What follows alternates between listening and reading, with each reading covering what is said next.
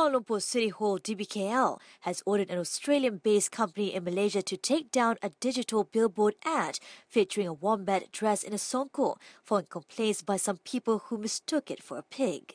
Kuala Lumpur Mayor Tan Sri Ahmad Faisal Talib says the instruction to remove the ad is to avoid negative public perceptions.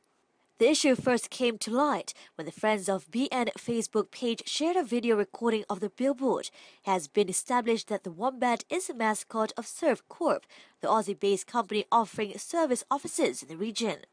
Tan Sri Ahmad Faisal was met after the handing over 200 abayas or jubah ceremony to the National Mosque in Kuala Lumpur.